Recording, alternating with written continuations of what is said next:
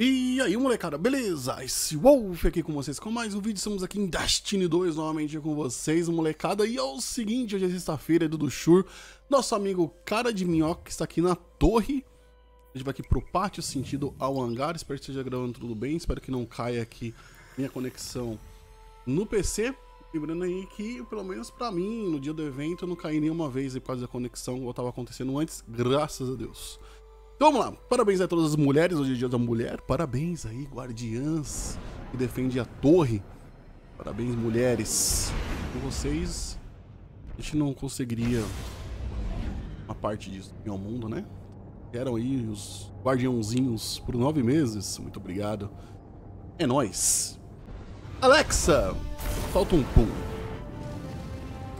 Eu vi isso aí pra ver se ativava a Alexa de vocês na casa de vocês. Sabe que vai conseguir? Eu não sei se eu vou conseguir. Tem que ser engraçado, mas tudo bem. Estamos aqui com o Arcano Wolverine. Bonito, jogos guardiões acontecendo aí. Isso aqui tá muito mais interessante, pra falar a verdade pra vocês. E... nossa, como tá cheio de cosmético bacana aqui dentro do Eververse. Se todos forem alcançados aí com poeira, tá ok, né? Tem que ter ali pratas, aí é complicado. Mas... tem bastante itens legais nessa temporada. Mano, tá vazio a torre, vazio o Dash, né, mano? Olha isso, tem ninguém, jovens. Embora acabou de resetar, né? Mas geralmente fazia fila aqui no Shura, dessa vez nada. Lembrando aí que a gente tá aí tendo a nossa 8ª ação entre amigos guardiões. O link tá na descrição aí pra vocês. É como se fosse uma rifa sobre a DLC forma final. Então, que vocês querem participar dessa rifa, tá o link aí, vocês entram no grupo.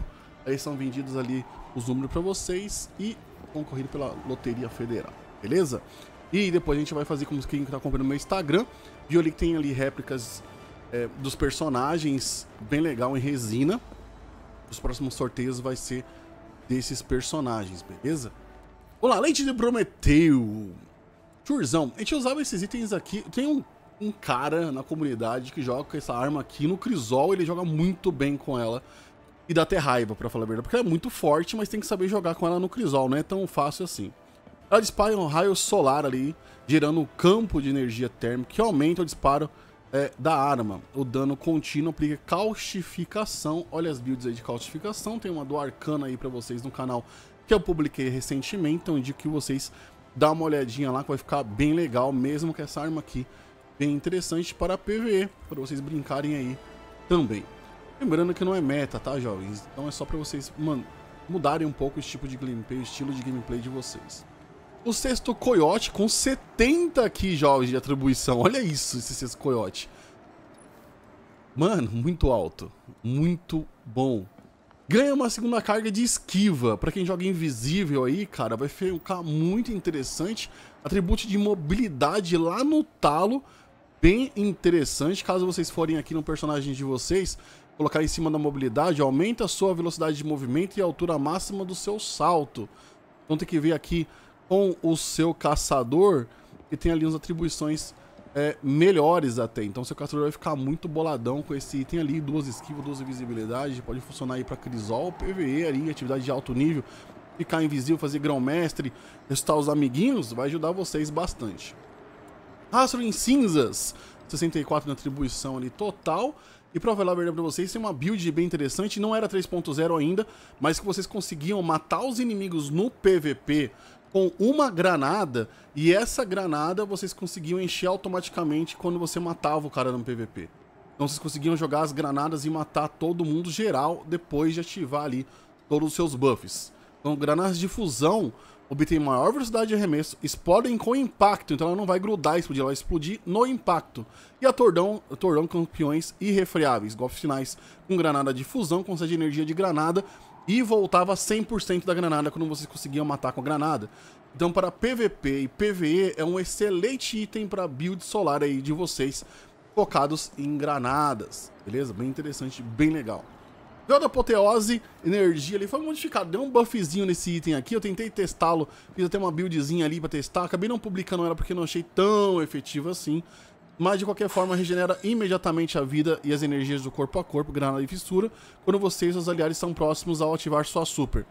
Ao final da sua super, concede temporariamente uma regeneração bem maior do corpo a corpo e da sua granada.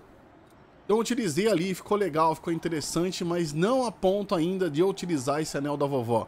Vi bastante gente utilizando, criou umas builds ali, mas eu vou te falar pra vocês que foi bem superficial, não curti muito não. Beleza? Não achei que virou meta. É isso que eu quero que vocês entendam. Dá pra jogar com ela? Ah, fica legal. Mas meta ainda não. Ataque de latão. Tem aqui, ó, deslizamento, um por todos. Uso de pulso com velocidade frenética e debulha. Sem trégua, fora da lei e nascente. Temos aqui com espoleta, bem interessante aqui nos arcos tem espoleta. Tiro ali que explode os alvos, eu gosto bastante nos meus arcos para PvE. PvP eu acabo não jogando com esse aqui tipo de arma. Cabo de tiro livre, reserva de alto impacto, legal isso daqui. Interessante, corona artesiana. Tão interessante assim, não tem melhores. Cartucho de palhaço do meio da rua. Interessante pro lança-granada, lembrando que pode ser meta aí nas temporadas possíveis futuras. Então podem guardar alguns desses daqui para vocês. Cartucho de palhaço interessante, que a sua arma e sobreaquece aleatoriamente com as reservas, é interessante. No meio da rua, aumenta o dano de detonação de acordo com a distância percorrida do projétil antes de ser explodido. Então lembrando que tem que ser boss de longa distância, curta distância ele não vai servir para vocês, beleza? Prancha fora, metralhadora pesada com toque no gatilho, ventania mortal tá aqui para vocês. As armaduras interessantes aqui, ó, da temporada da Mente Ibérica, pra quem não pegou na época, tá aqui pra vocês, jovens. Armadurinha aqui, ó, bem legalzinha, bem bonita também. Atribuição dessa semana, pelo menos de arcano, tudo meme, tudo zoado.